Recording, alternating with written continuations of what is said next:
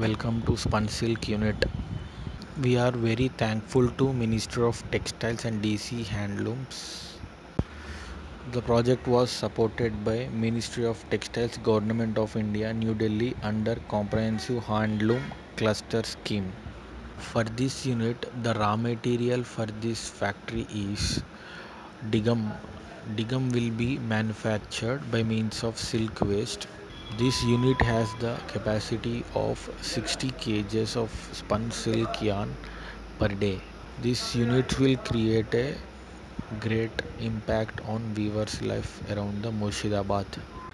Many of the weavers around the Murshidabad will depend for spun silk yarn at Bhagalpur and other states of the West Bengal, and they can procure directly silk yarn from the Murshidabad, by which the cost benefit will be happen to the weavers directly. Initially, digum, which is used to get spun silk yarn, has to be prepared perfectly. Then, when it comes to the factory, it has to be sorted down perfectly.